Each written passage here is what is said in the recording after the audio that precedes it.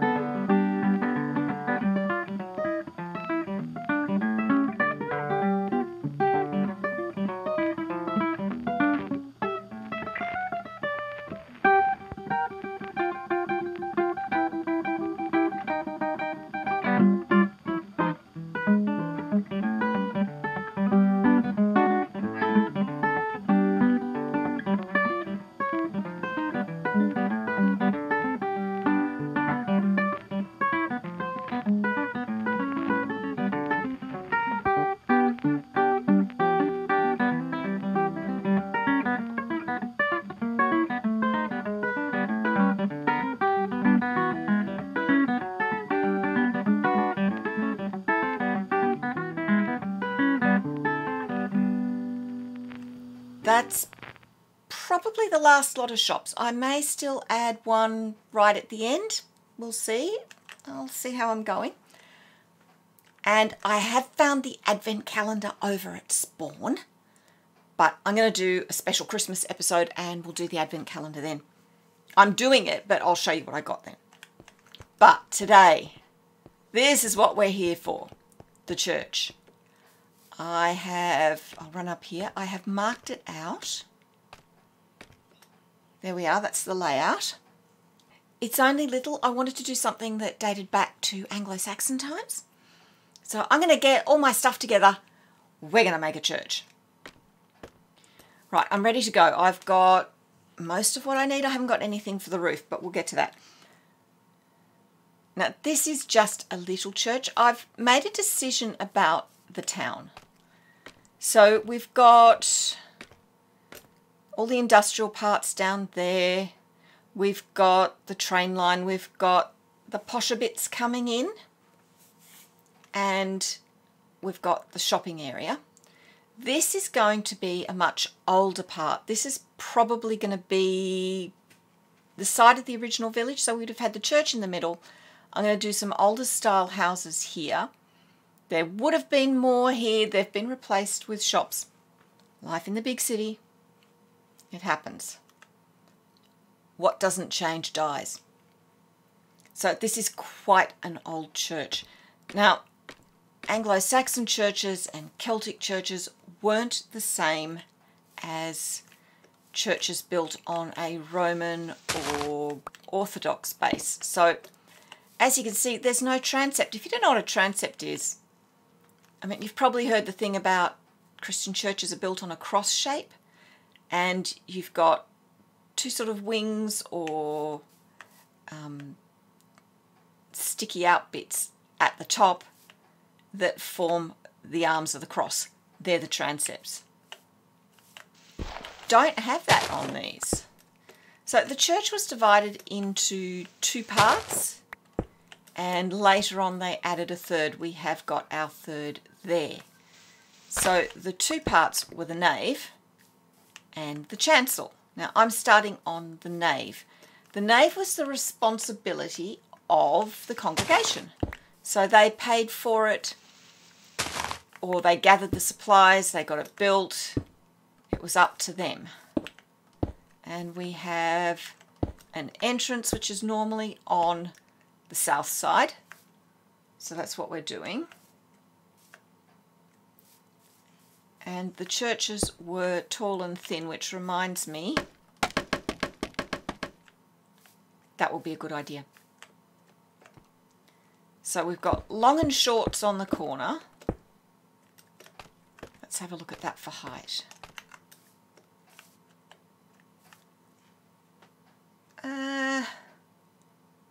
Probably one more, maybe two.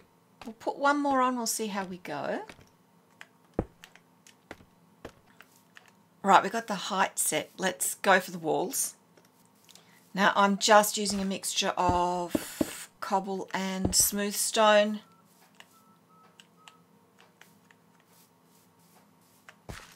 The congregation would have provided or paid to be provided what they could manage. I might actually just take that out, and I'll start with just doing the walls in cobble and we'll see how it looks. Now here's the other thing, there weren't a lot of windows. I'll be doing some sort of arrow slit windows, which will be quite high up, because glass was expensive and hard to come by. We take things like glass for granted, we really do.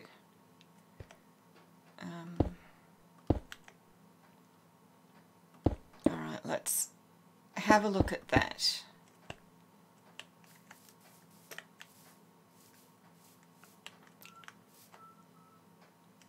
Wish I could have like a brick that was half cobble, half stone brick. Oh, wouldn't that be lovely?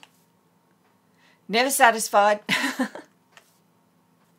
Okay, we'll do another one here. That'll balance it out.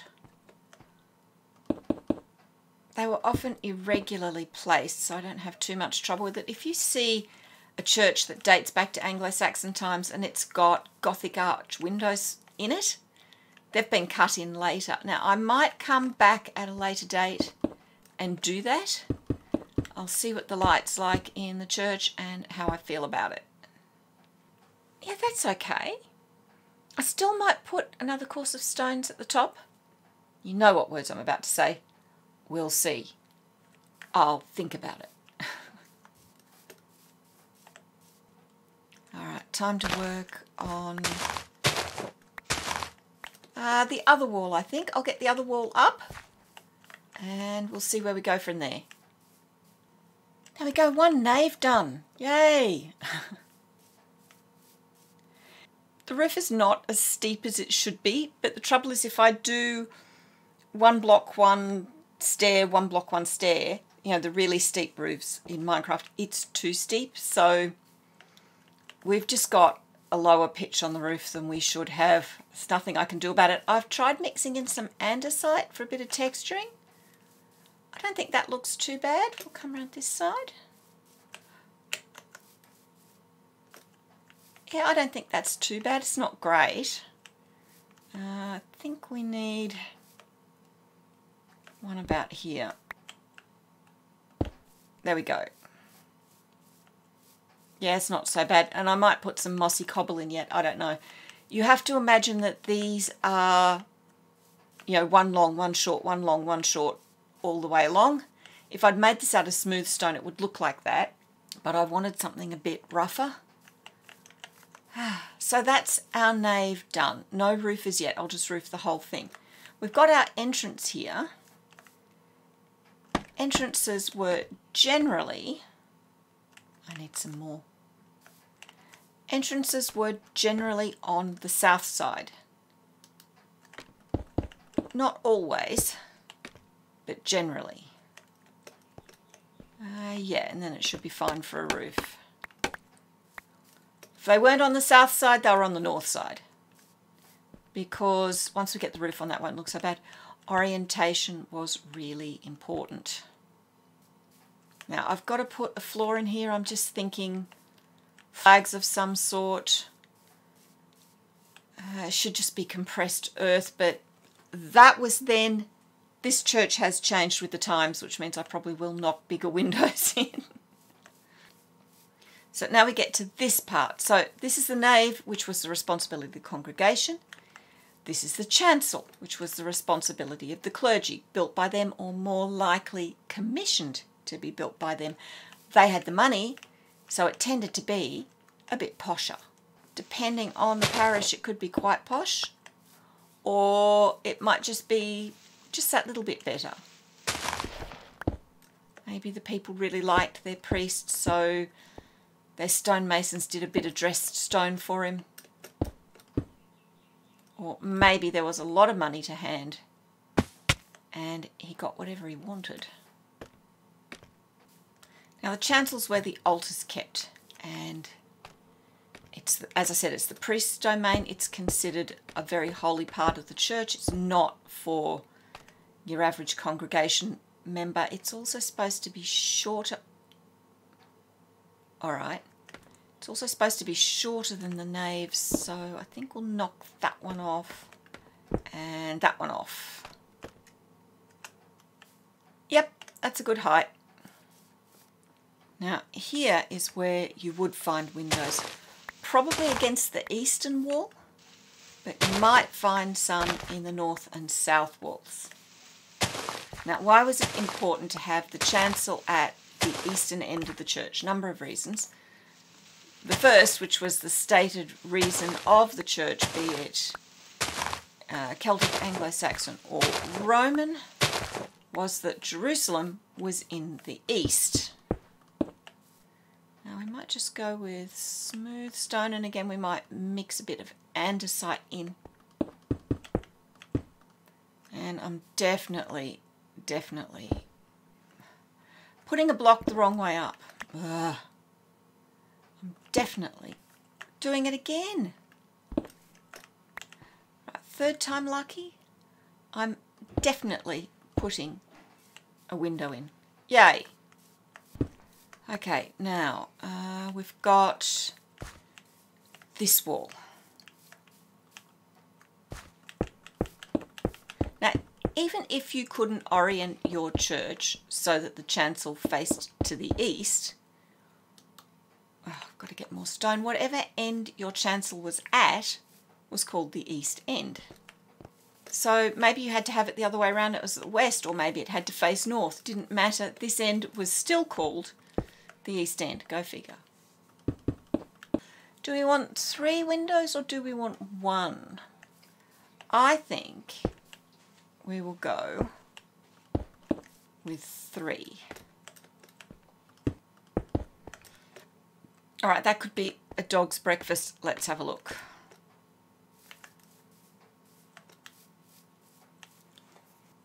It is a dog's breakfast, but I know why. Oh, now I've got to go all the way round to the entrance. Oh well. That's better. Not as good as it could be, but better. I have just had an idea. I keep forgetting that we've got the lovely changes to walls and glass now.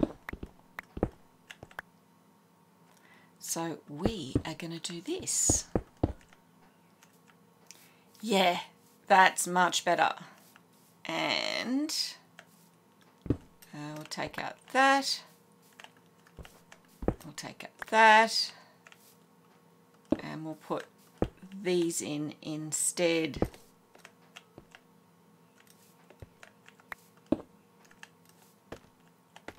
Let's have a look at that. Voila! Not 100% certain about up here,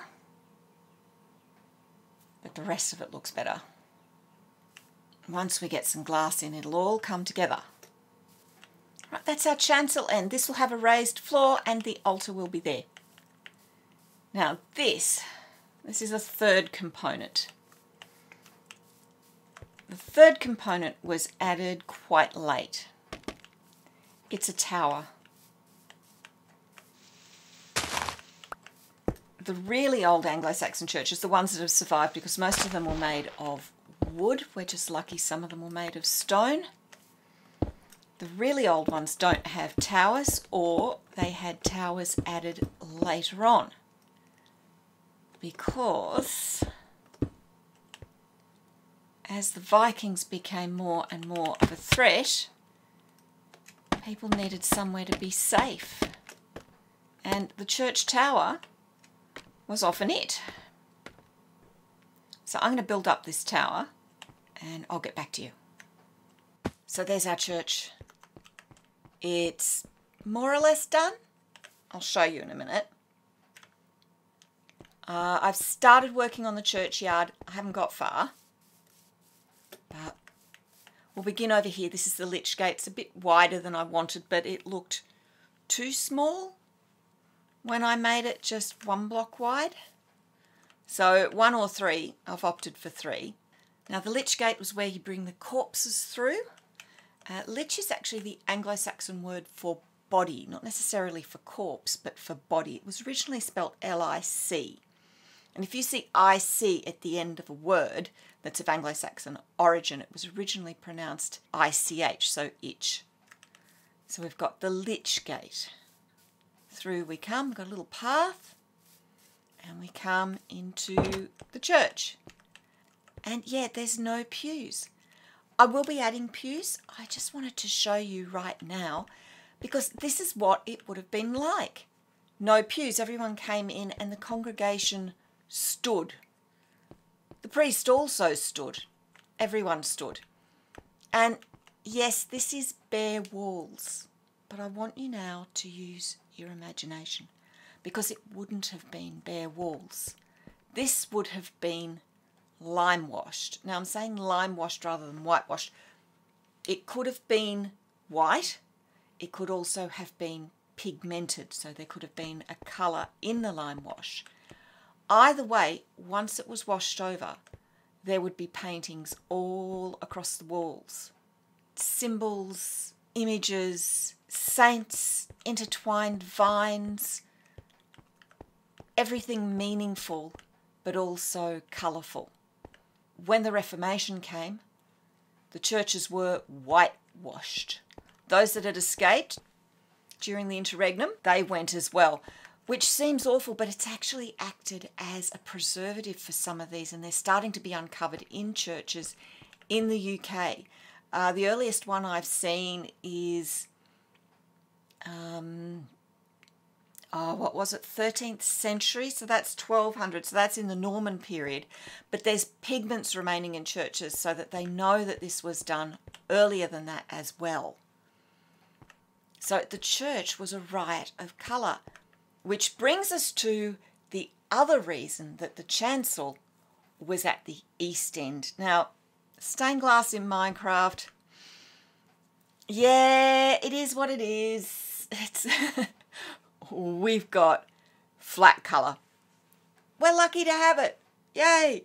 I could put the Vaston resource pack on because they have different patterns for the stained glass, but I think we'll leave this in vanilla.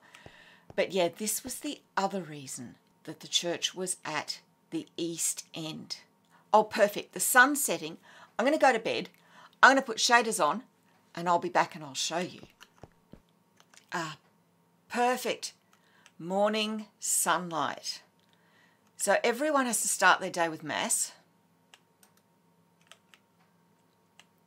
on days of worship, and there were lots of those.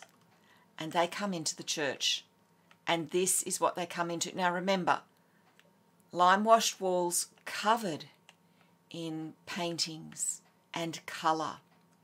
And then coming through this window is light that is also coloured. That's why it faces east, so that you begin your day bathed in this glorious coloured light. Now remember, the world outside, yeah, you've got greenery, you've got flowers, you've got all the colours of nature, but you've got nothing like this.